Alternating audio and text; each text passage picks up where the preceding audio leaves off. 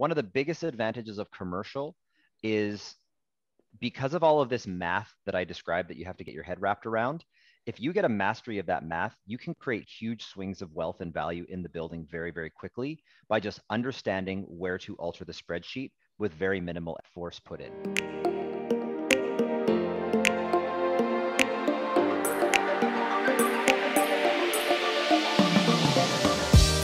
Welcome to the Commonwealth Home Ownership Podcast, the real estate investing podcast for Canadians. Whether you're a seasoned investor or just getting started, you've come to the right place.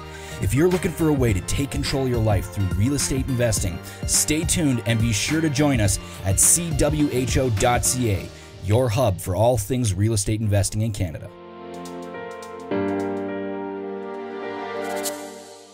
All right, well, James, thanks for joining us for another episode of the Commonwealth Homeownership Real Estate Investing Podcast. Gentlemen, it's a pleasure to be invited back, and I just can't wait to chat with you guys about some more real estate stuff. Thanks for having me. Anytime, man. Last time we kind of talked a lot about your approach to real estate as a realtor. So yeah. Why don't we take a different perspective this time? Why don't we do it from a perspective of an investor / business person, and absolutely, kind of take it from that angle. That works for you? That works great for me. Yeah, let's talk about it. Okay.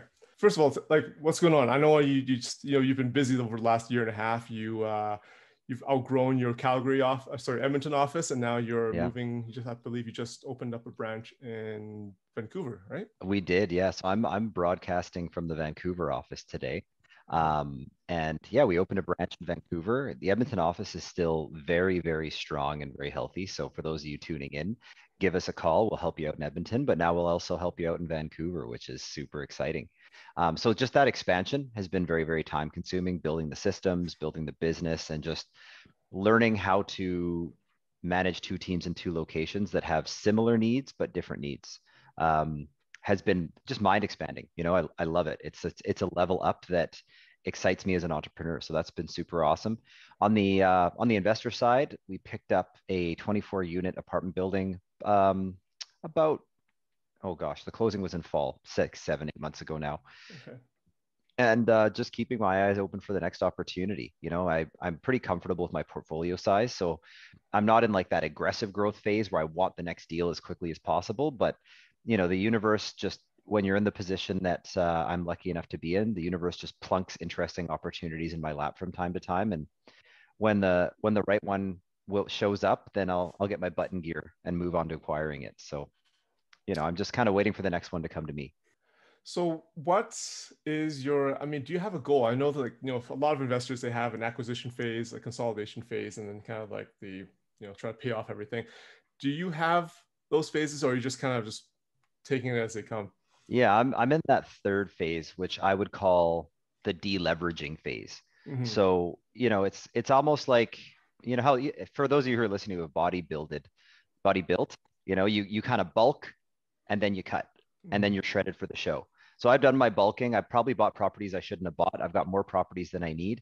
And so, I've been slowly picking off the ones that aren't the best fit for the portfolio, redistributing that equity into paying down the ones that I want to keep. And, ultimately I'm in the phase right now where my end game is zero leverage, zero debt, tight circle of really great properties that just, cash flow without any mortgage expense whatsoever. So that's kind of where I'm at. But, with the asterisk that like, hey, if a super cool, interesting deal that checks 10 out of 10 of my boxes comes up, then, I'll maybe add that one to the portfolio and get rid of a couple of extra ones that I don't need.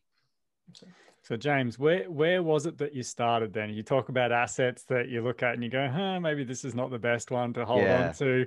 Like you just bought a 24 unit building. Did you start in commercial? Was it more in the residential side? It was residential, my start. Yeah.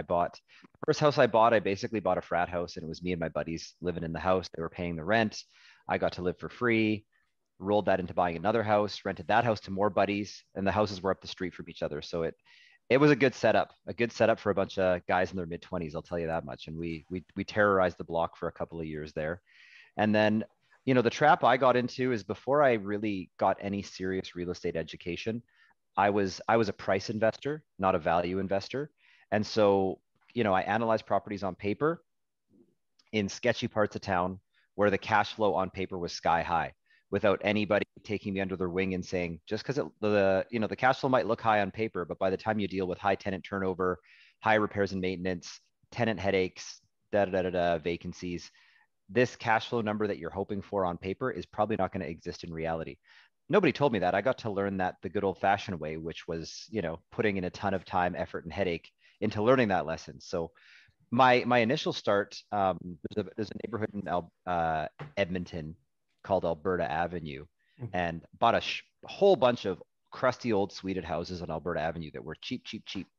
And those are the ones I've been slowly and surely weeding out and picking off and redistributing the equity into better locations and newer properties as time has gone on. Yeah, it's the old saying, boring real estate. You bought the opposite of boring real estate, but the opposite was not necessarily, didn't mean it was fun real estate. It was, busy real estate, costly. Busy is the perfect word for it. I mean, it wasn't, exciting, but not all excitement is good excitement. So yeah, it was very busy real estate. Yeah. It's funny you say that, because when I started, I was actually looking at Alberta Avenue myself for those same reasons, right? And then luckily, my dad, knowing the city a bit better, talked me out of it, because yeah, it's not the best part of town, right? And it's, to be fair, you're there a bit more than I am now, being in Calgary, but is it getting better? It's been getting better for 25 years now. Not enough to keep them, hey, James. Yeah, the only reason that my experience in Alberta Avenue has kind of stabilized is because I've owned the properties for so long and paid back principal that I can afford to rent them out for well below market value. And so, you make the rent cheap enough, and that'll attract good tenants. So all my Alberta Avenue properties have great tenants, but the rents are $100, $150, $200 below what market should be in the area. But then I have people that haven't left in 5 to 10 years. So that was like me waving the white flag. Whereas instead of trying to push rents, I just put really high quality, like stable tenants in place, because you kind of just, when you offer a big enough discount, you kind of get to pick your customer. Mm-hmm. Yeah, so, the longevity is key. Yeah. So what is your strategy now, I guess, when it comes to real estate investing? What do you look for now, as opposed to just being a price investor? Like, what do you look for in value for your properties? number one's location. And probably like triple location. I'm very, very into location. And one of the things I have learned getting into the Vancouver market is, like, lot size matters in a big way. And in Calgary and Edmonton, we don't really realize how important that is. And because we see, like, so many lots are so big, and we just have so much land kicking around at Edmonton that, it's like, oh, no big deal. But when it comes to, and in Edmonton, I own a lot of great pieces of land, or a lot of properties on great pieces of land now that'll make sense in 20, 30 years to redevelop. There's something called an FSR, which basically is a multiplier that tells you how, based on the size of the lot, how big of a building can you build on that lot. So, like, having a lot that's 10 feet deeper, or having a lot that's 2 or 3 feet wider, when it doesn't matter when you have an old bungalow on it, but in 20 years, when you go to redevelop a townhouse complex or a small multifamily, well, that could mean an extra 500, 700 square feet, which is the size of a suite. And so, like, those little squeaks of land, those little slivers of extra lot size are worth hundreds of thousands of dollars of development potential in Vancouver. And as that land becomes developable in Edmonton, that extra little bit of land value, that lot being that extra little bit bigger, means a huge, huge deal when it comes to developable potential. Even though right now in Edmonton, it's like, the land's worth $50 a square foot on this lot. Who cares? Well, when you're playing the long game, you really, really want to care. So some of the property that we just acquired, the 24 suiter, it's got 2 apartment buildings on about 3/4 of an acre. And there's like a courtyard between the 2 buildings that's basically big enough to build another building. It doesn't make dollars and cents to build another building there now. But again, when we go to potentially redevelop the site in the future, we're going to have so much more space to build a bigger floor plate and more suites. as an investor, if you were in Vancouver, how would you go about investing there at all? Yeah, Given the, I mean, from our Alberta perspective, cash flow is the name of the game. I mean, we're all cash flow investors. We want to buy yeah. it. We want to make cash flow. Mm-hmm. But in Vancouver, I mean, we sold a condo the other day where the purchaser of that condo, it was like a $750,000 condo, which by Edmonton or Calgary standards, you're like, oh, that sounds like a pretty big, luxurious condo. But when you keep in mind, things are at like 1,100 a foot. That was like a one bedroom, one bathroom downtown, high rise condominium. So as a furnished rental, that thing's going to lose that person $800 a month. And for them, they're like, okay, I think this $750,000 condo is going to be worth $850 within the next 2 or 3 years. So if I'm losing $7,200 a year for 3 years, I'm investing $21,000 in negative cash flow for $100,000 gain. Like that's the spreadsheet. That's the math that they're calculating into the equation. And so they're like, okay, down payment plus negative cash flow equals investment. Gain is return on investment. Yeah, this makes sense to me. And then that that equation gets turbocharged when you look at properties on appealing pieces of land, because Vancouver is at this when they say there's not any more land out here, it's really true. Like it's not like Edmonton and Calgary where it's like these concentric rings of new houses in the burbs that are pushing out into farmland. It's like when you stand under the edge of Vancouver and look down towards downtown, it's just like cranes and infill everywhere. Like it's just this constant churn of old stuff being torn down and newer, more high density stuff being built in its place. Yeah, which was really the birth of all the assignments that started just rapidly, occurring out in Vancouver. You could purchase a condo. You probably still can purchase a condo, assign the contract before the thing's even built, and make some money along the way. Yeah, I mean that's definitely true.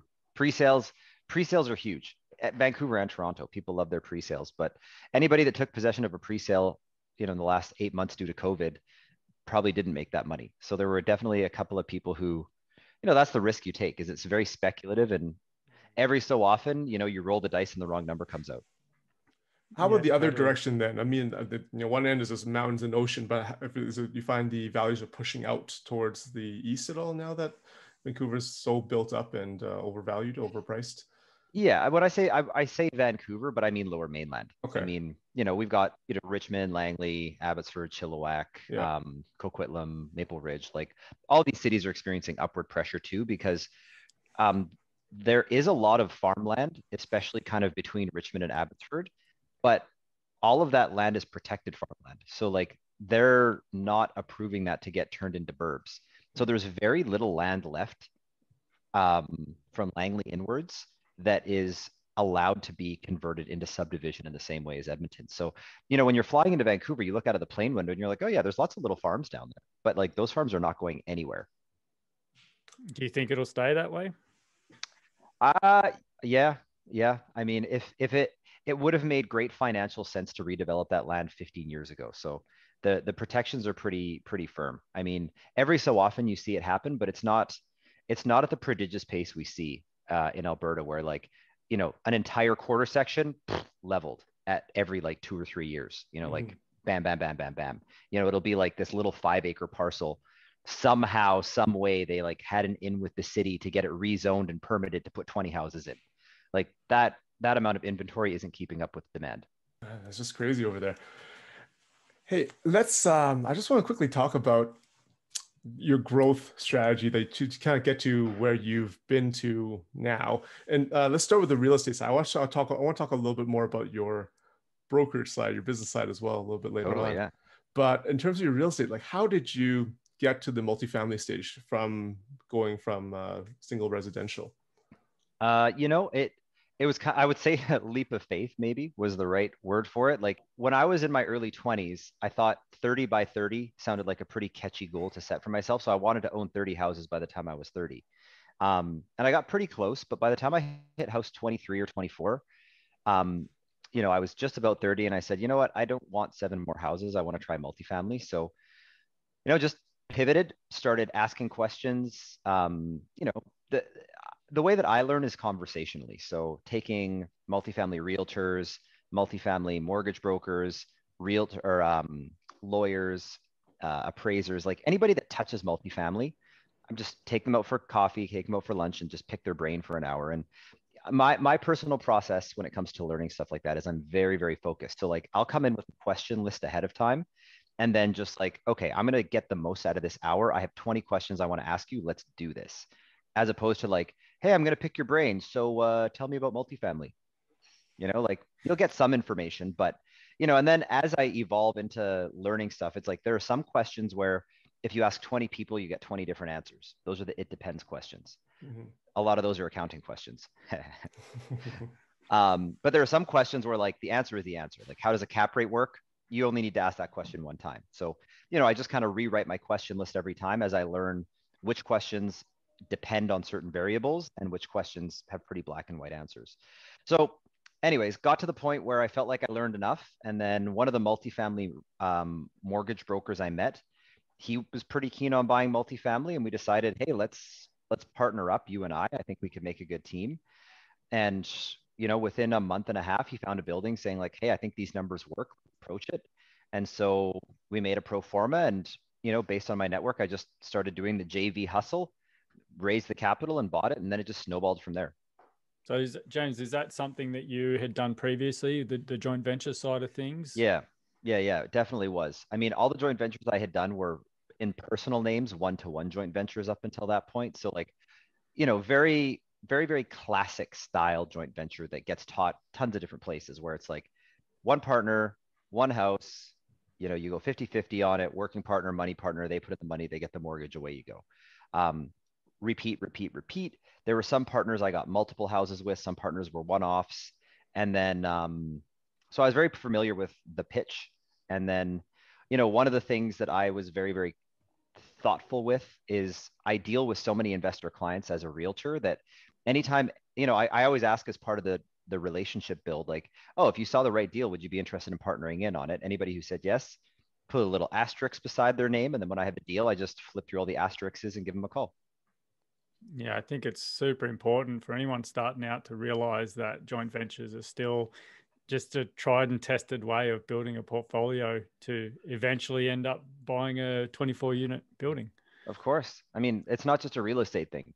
All types of businesses are built on business partnerships. I mean, you hear the term angel investor or venture capitalist. All angel investors and venture capitalists are the money partners in all kinds of different businesses. Like it's, I mean, in real estate, when you go to your first real estate conference and hear the term joint venture, you're like, ooh, that sounds advanced and interesting and fascinating and sexy. And then as you get to learn about the business of business, it's just, that's kind of how business works. Mm-hmm. How did you structure that deal, that first deal, James? The JV deal for the first apartment building. Yes. Yeah. So, I mean, in retrospect, I wish I had raised less capital or had fewer partners, I should say. We didn't have a lot of confidence. We only needed $200K. It was a $1.2 million building. We needed $200,000. And because of after repair, it was a crappy building. So there's a renovation portion of the business plan. The bank was willing to finance the cost of the renovation to get the rents up. That was the gig. So we only needed 200K, and we decided, okay, 200K feels like a lot of money. So let's divide this up into four $50,000 chunks and get four partners in play. Nowadays we're doing deals where it's like 250 is our minimum buy-in. But you know what? At that baby step phase, it felt like four partners at 50 was the right amount to ask for. And sure enough, that was what happened. And how do you structure? Is it still the 50-50 with the managing partner, money partner deal when it comes to the short answer to your question is yes. Same exact high level structure. Okay. The difference is a corporation needed to own the building as opposed to an individual. Okay. So we incorporated, and then instead of a joint venture agreement, you have what's called a unanimous shareholders agreement. And then all partners are party to the unanimous shareholders agreement, which governs the partnership. But at a glance, a unanimous shareholders agreement and a joint venture agreement have very, very similar content, similar clauses. They function and execute the same way. It's just one applies to corporations, one applies to individual entities doing business together. Okay. And would you stick with you've done a lot of deals since. What is your opinion on LLCs, limited liability corps, when it comes to a commercial deal? I mean, I think they're fantastic. And if we had to do it all over again, we probably would have done that. But again, in the same way that we were starting small and weren't really sure where this thing was going to go, so we did small chunks of 50,000. You know, an LLC is like a corporation costs a couple $1,000 to get set up. A limited liability corp costs tens of thousands of dollars to get set up. They're much more complicated. And so we thought, you know, in the scope of a $200,000 raise, we're not going to spend a quarter of our budget on the legal bill. You know, it just doesn't make sense. And this was our first building, so we're dabbling. We didn't think, okay, we're going to raise millions and millions of dollars and buy a couple dozen buildings like that. You know, we were just a couple of go-getters in our late 20s buying an apartment building, kind of seeing what would work. So I think LLC is a great structure. It's good if you're going to go big. So, you know, if there's somebody out there listening where you've got a couple of $1 million in play, you've got a couple of colleagues with a couple $1 million in play, and you have the confidence and business plan in place to, like, you know, do a several $1 million raise and approach a couple of $10 million worth of asset, perfect structure for that. It's also really great if you want to insert more partners and do subsequent rounds of capital raise and injection as the portfolio grows. So it's a great structure, but, you know, it's really powerful at a scale that we didn't start at. But again, if we did it all over again, we probably would have just done an LLC and just kept adding buildings and partners to it. But as it stands, we've got a couple of different partnerships with different buildings in each partnership. Okay. James, how does being a realtor play into that side of your business? Because obviously they're almost two different things, but they do align very well. They do, yeah. I'd say they're very complementary, because I see a lot of deals, and, you know, when you see a lot of deals, you just kind of pick away at the ones that catch your eye. So it's definitely several of the deals we have done have come our way, and we, you know, grab them before we put them out to market. You know, I've had clients say, like, well, why don't you just buy all the good deals? I'm like, if I bought every good deal I saw, I would be made of money, and then I wouldn't need to be buying real estate anymore. Like, there's only so many deals you can physically buy with the time and resources you have available. So we're choosy with that. Then on the flip side of the coin, you know, we get to know our clients pretty well. We get to know what their interests are, what they'd be interested in investing in, things that they want to participate in. And so again, it's all about that little asterisk. So it does make raising capital a little bit more streamlined and a lot more easy for us, simply because if a good deal comes up, we already know who wants to look at a good deal if it comes up. So we're not scrambling to find partners. You know, we just search in our database who said in the last 12 months they might be interested in looking at a deal. Okay, here's the 50 people who all have a couple $100K kicking around who said they'd be interested in a deal. Let's start calling them.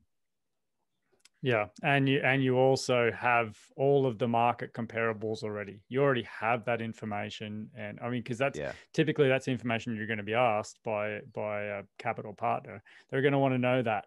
They're going to want to know, you know, okay, well, what if we're paying this? What are the other buildings worth? Where, you know, where do we fit in? Yeah, that's a really good point as well. I mean, it's my job to know the market, and so I can separate out good deals from not good deals very, very rapidly, and, you know, confidently speak to the value of certain properties and whether or not they make sense for a partnership pretty quickly. Okay, cool. Hey, James, when you go searching for a property, let's say, I know there's a lot of people that's their game plan, you know, to eventually transition into commercial properties, myself being one of them.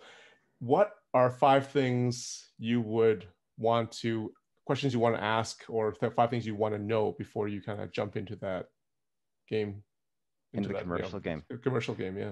All right, I'm going to say in no particular order. I would say first thing that comes to mind is, like, understand what a cap rate is, and that's a basic thing to know.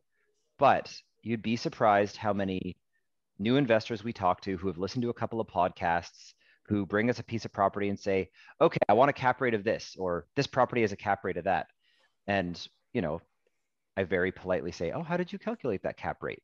And chances are they might be talking about the cash on cash yield, or they might be talking about some other multiplier, but they heard the term cap rate and they wanted to not sound like a dummy when they came and talked to me. So now they're throwing around the word cap rate when, you know, you actually don't know what a cap rate is or how it works.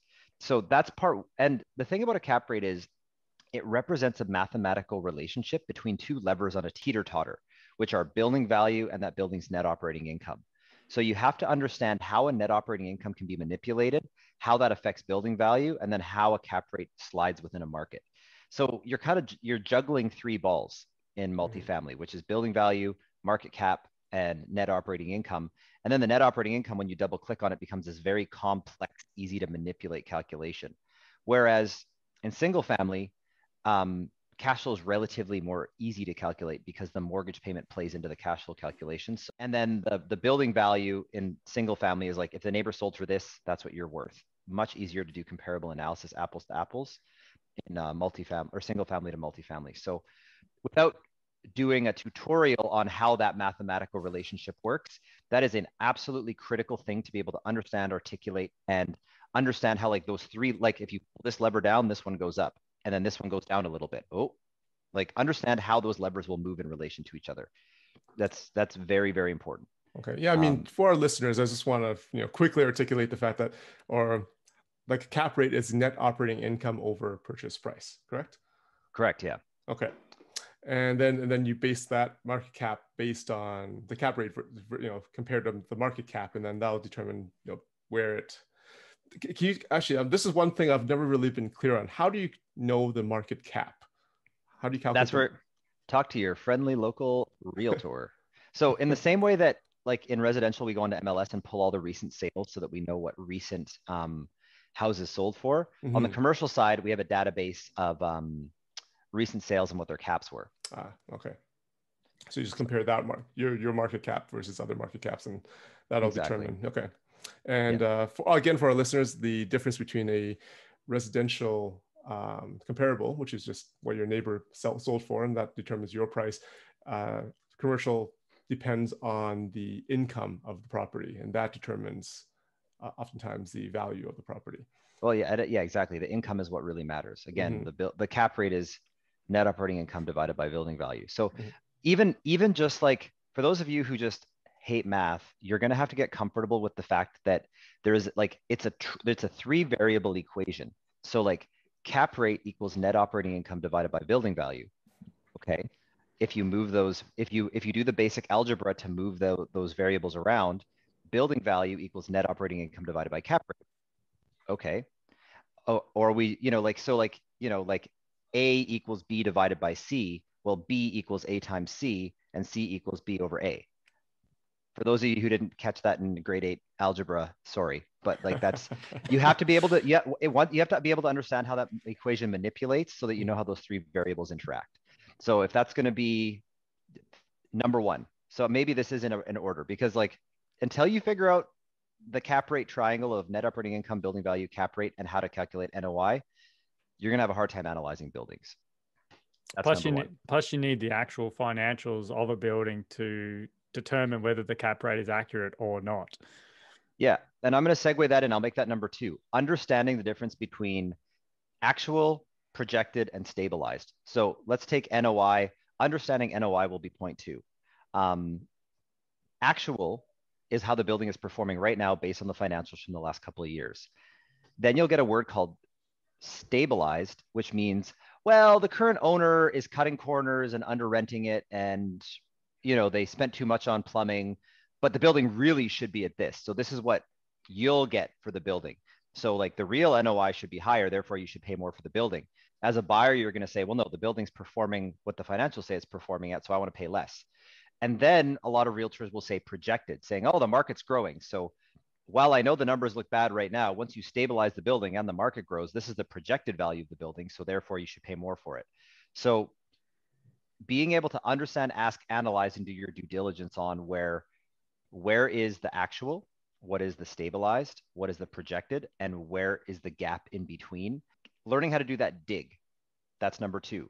And then we'll circle it back into number 1. Once you've done that dig, how to flow that net operating income that comes out of that dig into the cap rate calculation. Number 3, understanding how commercial financing works. So in residential financing, you get a $500,000 place, 20% downs, $100K, bing, bang, boom. That's the interest rate. Call it a day. Not that complicated. Mm-hmm. In commercial, and the reason this will be number 3 is because you have to understand number 1 to understand number 3. Different lenders are going to lend at different cap rates. So bank 1 might say, we feel like we're going to lend on this building be at a 5.5 cap. Bank number 2 might say, no, we think this building is riskier. We're only going to lend at a 5.75 cap. Bank number 3 might say, well, we'll lend at a 5 cap, but we want more percentage down. So like the cap rate that they're willing to lend at, what percentage down payment they want, the length of amortization that they're going to give you, the term they're going to give you, and the interest rate they're going to give you are all variable based on that bank's perception of the risk in the building that you're buying. That's a lot. Okay, so in number 1, you have to do a mathematical juggle between 3 variables. In number 3, now you've got like 4 or 5 levers that, like, okay, down payment goes down. Ooh, I really like the idea of putting 15% down. But then cap rate goes up. So now you're buying the building.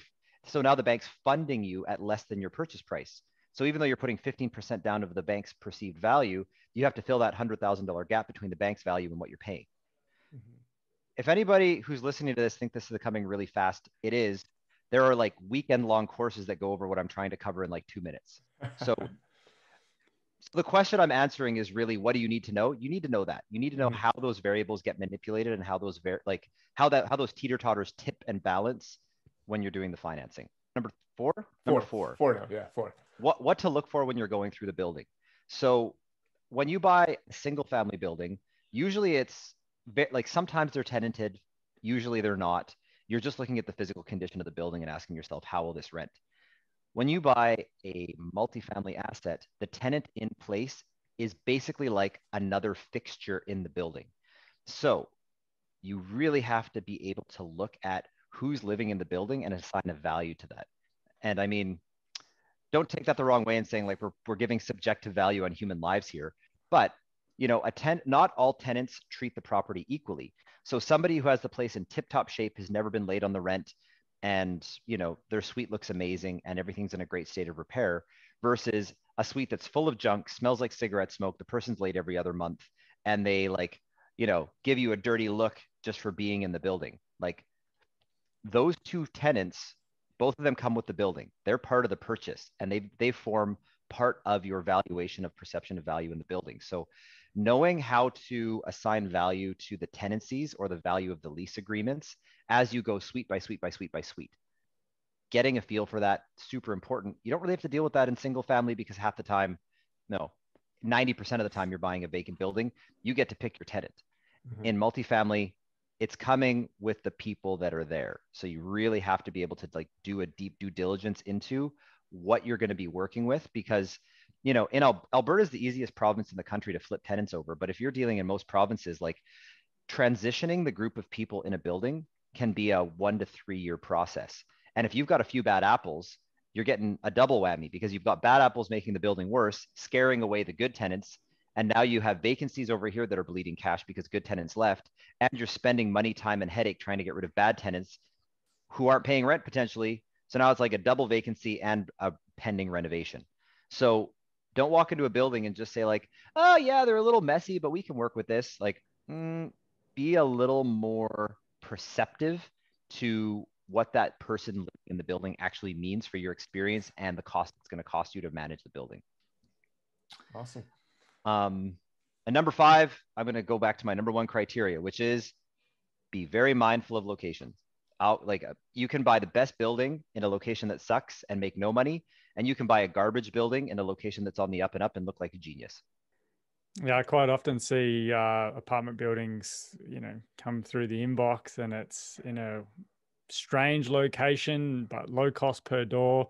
And I just look at the tenant demographic that is going to be renting in that building, and it doesn't even fit tenant demographic for the residential sector that we invest in. So yeah, I mean, location's huge.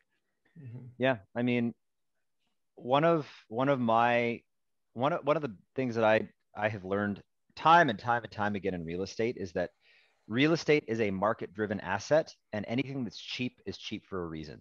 So if something seems cheap in real estate, it's a good time to stop and say why, because cheap almost never equates to it's a good deal. It's cheap for a reason. So why are you paying less for that property? That's always an important question to ask in due diligence. Now, the answer to that question might be a comfortable answer for you. Oh, it's cheap because it's a crappy location. Okay.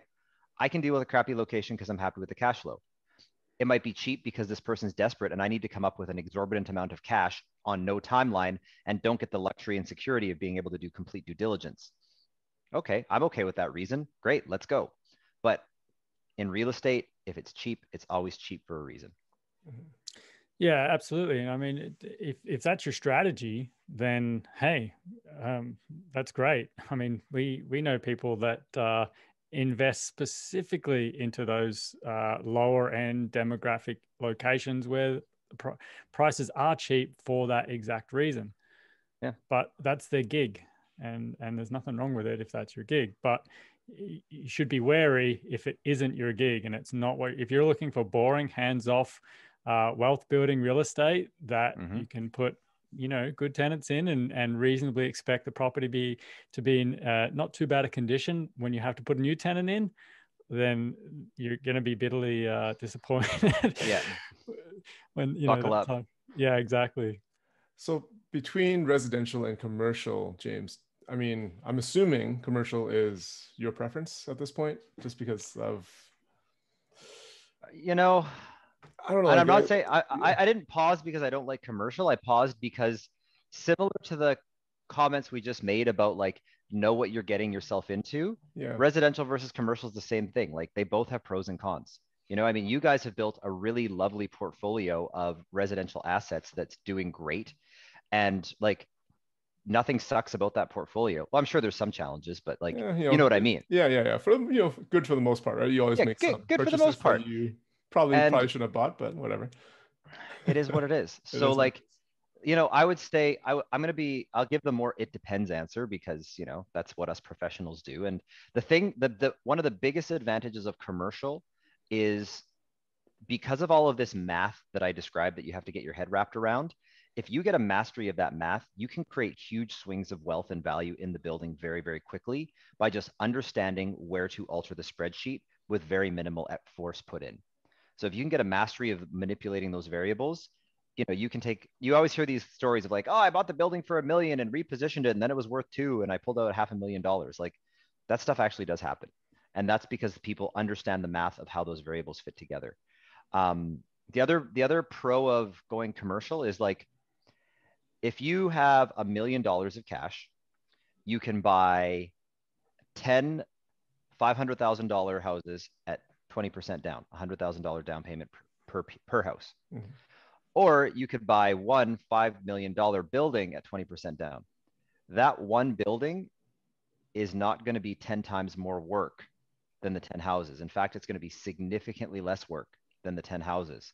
So when you start thinking about your property, not only in terms of return on investment, but in terms of return on time, you get much, much more efficient use of your capital in terms of the hours you have in a day, a week, a month, a year, and can create more wealth with less time invested if you have that higher level of capital to play with, which is one of the reasons I like multifamily, because now that we're confident enough to be raising larger dollar values of capital from our investors, it's easier to place more capital more quickly with less time invested. And, I mean, at the end of the day, you have $5 million of asset appreciating at market. So do I want that $5 million of asset to represent managing 10 houses or one building? What's your perspective on the liquidity side? So where you have one building versus 10 houses, if you have the 10 houses, you can sell 2 right away if you want to and still keep 8. Of course. I mean, big buildings are far less liquid than houses. The due diligence period on a multifamily building is 90 days. And a house, it's 10 to 14 days. And they both have the same probability of not working out. So, I mean, you can go through 2 or 3 unqualified buyers and still have your house sold in 60 days. If you go through 2 or 3 unqualified buyers on the multifamily side, it could take you a year to sell that building.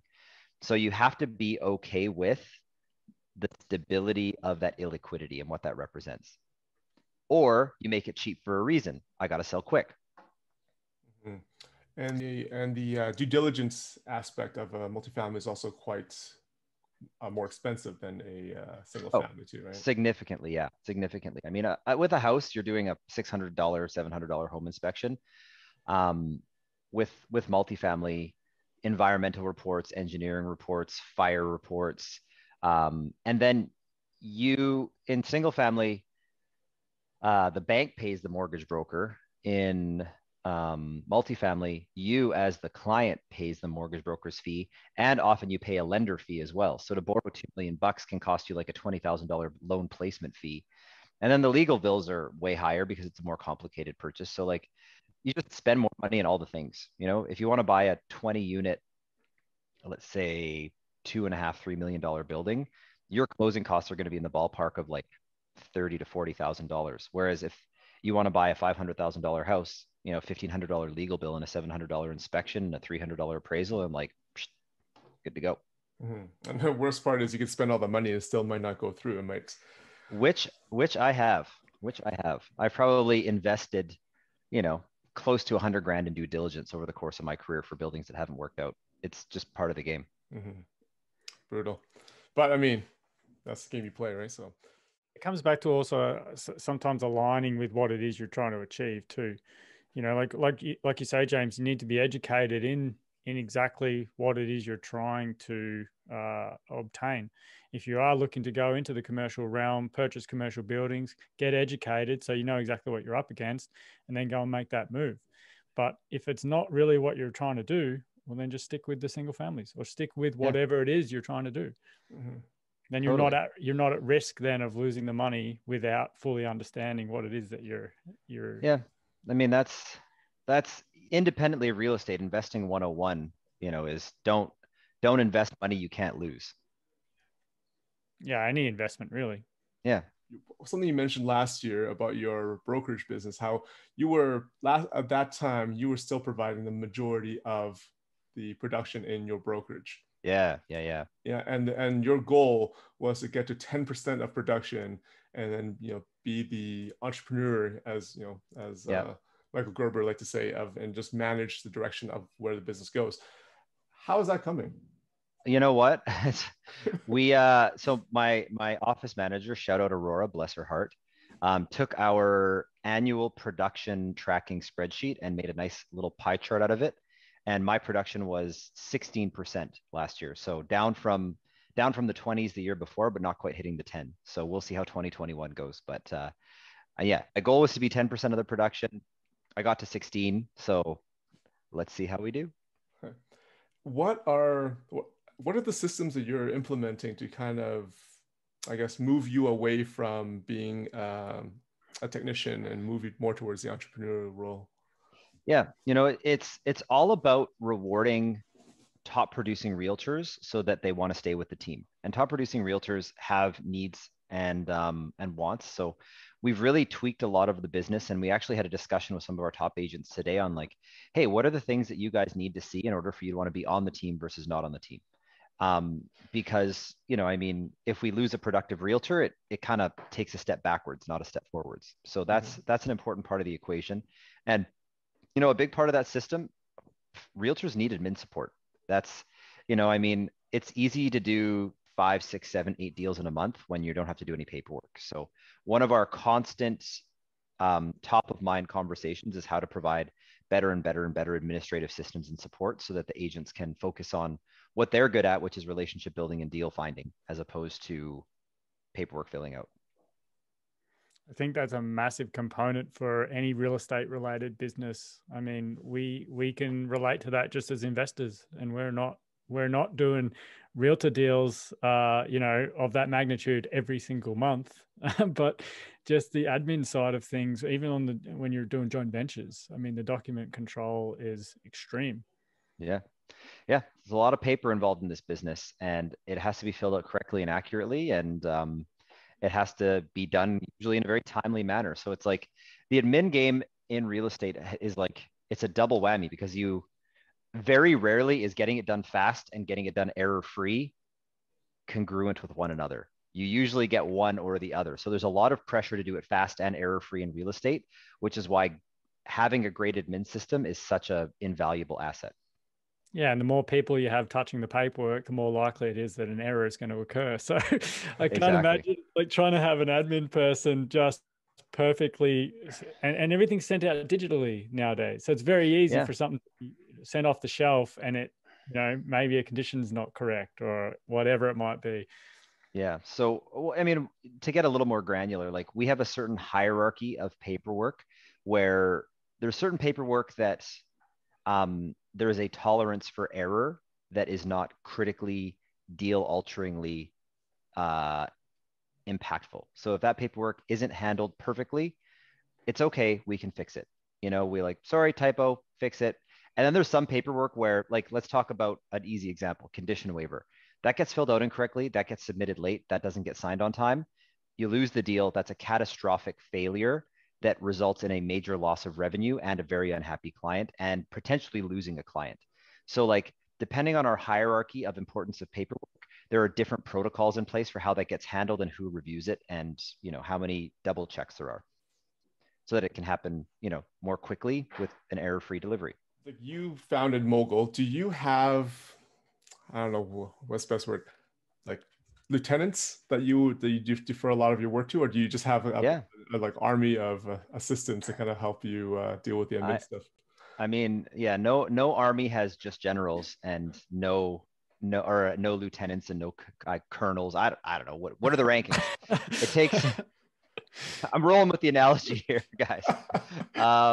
Yeah, I mean, so our org chart is like I'm the CEO, and then we've got a general manager in each city who's our top producing agent slash helped manage the sales team. So, shout outs in Edmonton, that's Adrian Nedelek, one of the top realtors in Edmonton. And then in Vancouver, shout out, that's Eric Huds, who's our general manager. So, I help them lead, inspire, and coach the sales team. And then I kind of pop in where needed. So if there's complex cases or, somebody just needs extra attention because they're struggling with the business case, that's where I come in for additional coaching. Awesome. And you guys recently joined with EXP? Is that? Yeah. I'd say about 20 months ago now. Yeah, give or take, year and a half-ish. Time does fly. Yeah. Oh, yeah. So even last time you guys were already with EXP, I didn't realize. Yeah, I think we might have just switched over. I mean, I love the company. I think it's fabulous. It's been on a very interesting journey lately. It's a publicly traded company and the stocks were at like $2 when we joined. And then right after Christmas, they went up to $80, which was pretty wild. Wow. So and I mean, we got a bunch of stock options when we joined. So that's kind of cool. But so we're feeling like $1 million. Like every day we log in and it's like another 5% growth. But then, and I mean, I'm no stock market guy, so I don't know what the hell's going on. So it's gone from $80 back down to about 25 over the last 2 months. So I've just watched this downward line and I'm like, this is why I invest in real estate. This is like breaking my brain right now.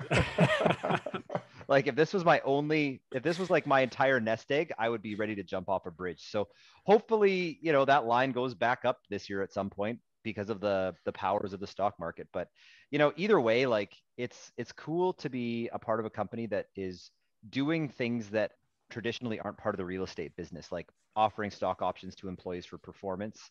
It's very similar to Keller Williams, where it is like employee owned and the profit is shared among the employees, or a portion of the profit is shared among the employees, which I really liked.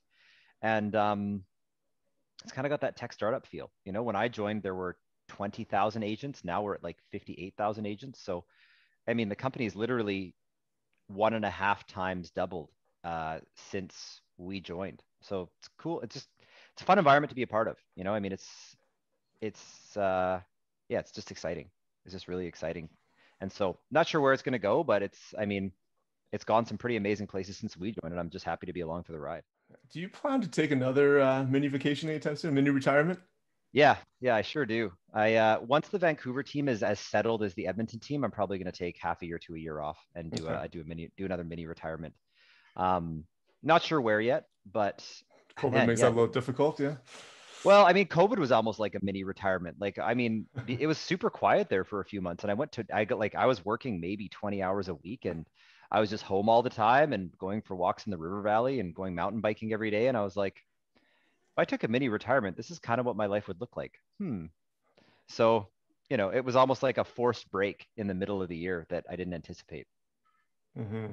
I mean, it's good that you can view it that way, right? A little break before the things got really hectic there. But yeah. I mean, I try not to say that disrespectfully because I know not everybody had a great experience as a result of COVID. But I mean, the universe just basically from my journey said hey, we're just gonna give you a period where there's not a heck of a lot to do, and we're going to force you to slow down.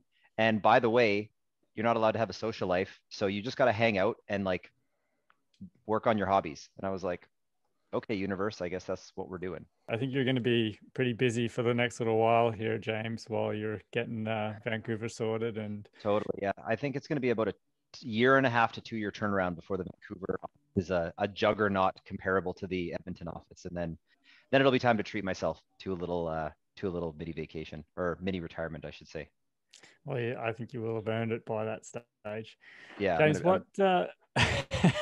what's your thoughts on the market here? What's going to happen later this year and into next year? What are you thinking? Well, Vancouver's already started to cool off, so I think we're going to see steady, stable. Like we're going to see Vancouver style growth, steady, stable. We had this like white hot period that's already started to subside a little bit. I think Alberta is like really poised for some growth. I mean, we had an early spring market. February behaved like what May normally behaves like into March, which was kind of cool. But things are leveling off in mid-May when they normally level off in mid-June. So that's observing what's happening right now. But I think heading into next year, like, I mean, one of the words that we're hearing all over the place is inflation, inflation, inflation. And one of the assets that's most intimately tied to inflation is real estate. So, I think that we're going to see the value of real assets increase over the next 18 months. And that's not going to be an Alberta phenomenon. That'll be a global phenomenon. But I mean, for anybody that's owned property in Alberta over the last 10 years, it's going to be nice to see some property equity growth because it's been a pretty flat market on the equity side. Great on the cash flow side, but it'll be good to see some growth come back to Alberta. Yeah, I know it's funny because I've been investing for the last 7 years or so, and we started. I mean, Brad and I, we think we both started more or less in the beginning of this whole down market with the oil, and since 2014, and it's been a great ride. Truth be told, if everything cash flows or a lot of things cash flow quite well. It's funny that when you're still in the acquisition phase, when you see all this equity gain, it's great for your existing portfolio, but when it comes to new acquisitions, you got to kind of reframe things now. I know. Well, that's like the Alberta plight is just peeking over the fence and watching properties double sometimes triple in the last 7 years in Vancouver and Ontario, thinking like maybe I should have bought a couple over there in the meantime because like our properties values have remained fairly stable even though the cash flow was there. Mm-hmm. Yeah, it's funny. You look at deals today and the same property a couple of years ago, you looked at it and went, "Oh, that cash flow is fantastic." Now today you're thinking, "How do I get that property for a little less?" Because the cash flow is not really working like it used to, and it's literally 2 years on. So, yeah, it'll be interesting to see what happens with the numbers and what still works and what doesn't from a cash flow perspective. Because I mean, like you say, James, that's what we bank on here in Alberta. So. Totally, yeah. It'll be good to see some rental growth because, taxes, utilities, and insurance have been inflating. So the rents have got to catch up too. Mm-hmm. So I guess for Western Canada investors, since you're kind of all over the place now, what would be a piece of advice you would give them at this point? It can be more than one. I know the markets are different. I'll keep it super simple. Diversify. Like one of the pieces of advice that I can't remember who said it. I think it might have been Don Campbell is like, be a neighborhood specialist, know your neighborhood, know your property type, and buy the same thing over and over and over again, which is, it makes the management piece of the business easy. But I mean, if you had spread it around, like, if you were going to buy 5 properties, if you had bought one in Victoria, one in Vancouver, one in Kelowna, one in Edmonton, one in Calgary, in the last 5 years, I think net worth wise, you'd be a heck of a lot further ahead than if you had bought them all in Edmonton or all in Calgary. But cash flow wise, you'd be also further ahead than if you'd bought them all in Vancouver or all in Kelowna. So, the more I mature as an investor, the more I appreciate why diversity in a portfolio really serves you, because there are just so many X factors that that are completely outside of your control that can totally mess with Mojo if you're invested in only one thing. For example, the story about the EXP stocks. If my entire net worth was tied up in that EXP stock, it's like, okay, I just watched my net worth go up by 2,000% and then back down by 2,000%. That'd give me a heart attack, Or if I owned all my property in one neighborhood and then all of a sudden the city was like, yeah, we were going to build a park, but we're actually going to build a super noisy, we're going to rezone this park that everybody thought they were going to enjoy. And now this park is going to be a McDonald's. And it's like, okay, now I'm like living in the shadow of the smell of like McDonald's fries instead of having this park for all my investment properties to enjoy. Like there are things that happen that you cannot control. And so having diversity levels out the mystery of the X factors. That's good advice. Yeah, I mean, it's definitely different than what a lot of people get taught, I have to admit. So even if a lot of books you read, be a neighborhood specialist, be a geographic specialist. And yeah. And I mean, I followed that advice for a while too. And then, it's the more I learned, the more I was like, well, if you're supposed to diversify your stock portfolio, why aren't you supposed to diversify your real estate portfolio? Wait a second.